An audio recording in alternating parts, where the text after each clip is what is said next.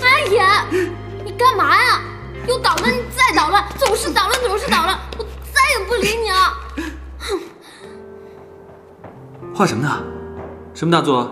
向日葵还是维纳斯啊？这是一个体育场，不过我还没画完呢。体育场？对啊，每次训练的时候呀，我就在想，如果有一天能够在全世界最顶级的体操馆里面比赛，那该有多好啊！里面的器材都是崭新的，里面的观众也是全世界最热情的观众。你知道吗？每当我一想到这些啊，训练的时候就会特别有力气。好啊，你画吧，画好了通知我，等我有钱了，一定给你盖一座最完美的体育馆。你就吹牛吧！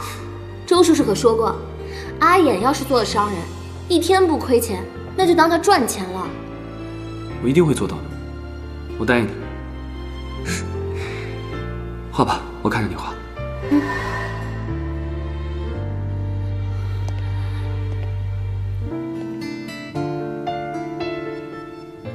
你在做什么？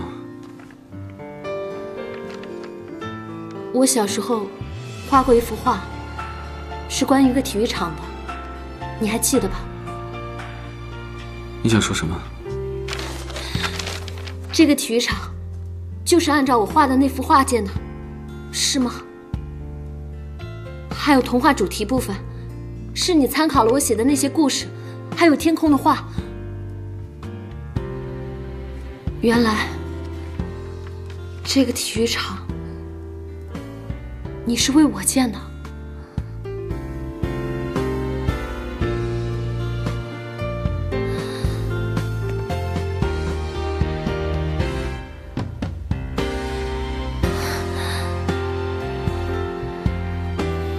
阿野，谢谢你为我做的一切。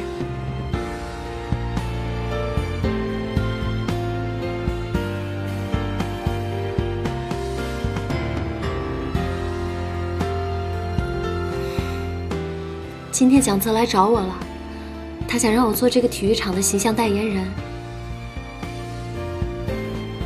我不希望你露面。不，我愿意。只要你同意，我就愿意接受这个形象代言人。我想重新回到公众的视线，找回属于我的真实世界。这是你内心真实的想法吗？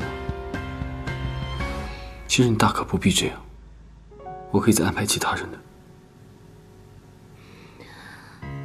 虽然知道梦总是会醒来，不过再让我拥有一次做梦的权利吧。请给我这个机会好吗，周总？相逢一段情中，互不忍舍，将却还填充。我对左脸在。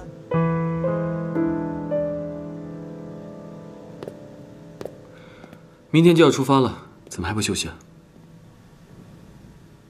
有点睡不着。怎么，有压力啊？宣传片的拍摄新增加了一个女主角。我知道，对你有影响。就像这个世界一样，亲密的人可以变得陌生，陌生的人又可以贴着笑面皮囊，说着亲密的话。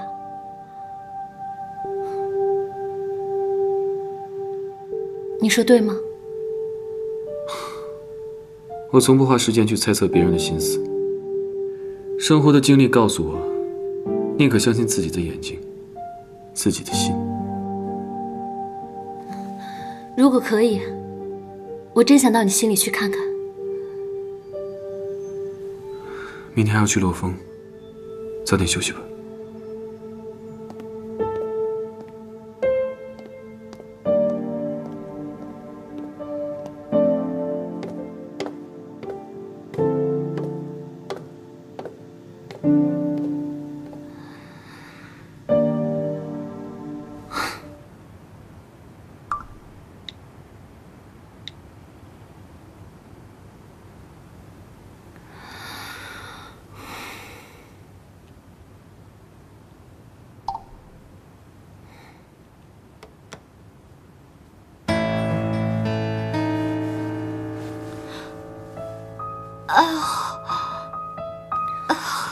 梓潼，你怎么了？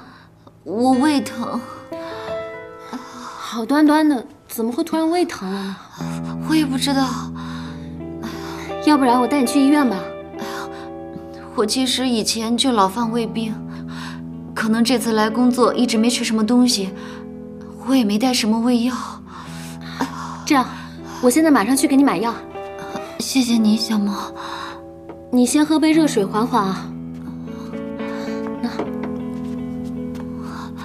哎，小萌，你能帮我带一杯热牛奶吗？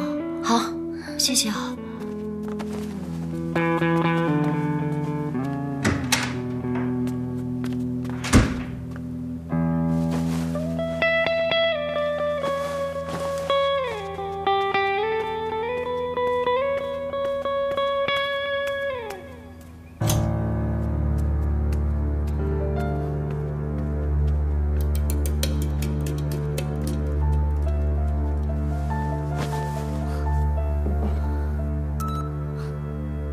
周小萌，你还是这么蠢。